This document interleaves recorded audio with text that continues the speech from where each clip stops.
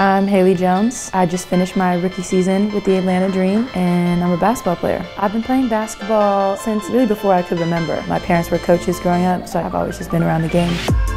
I was really excited to be drafted to the Atlanta Dream to explore a new city, doing different activities I've never done before. No matter what my schedule is, I'm usually starting off in the gym. So today we're going to be on court. Way to work, way to work, way to work. Meeting up with one of my good friends for lunch and then having her tag along with me. Gonna force her to go do Pilates. Begin to lift those hips. We're gonna go play some pickleball. I don't need any coaching, I got it. We're gonna go hiking, get outside a little bit. Basketball, I've always said, is something that I do. It's not who I am. I think prioritizing my support system and life outside of basketball helped me get to where I am now.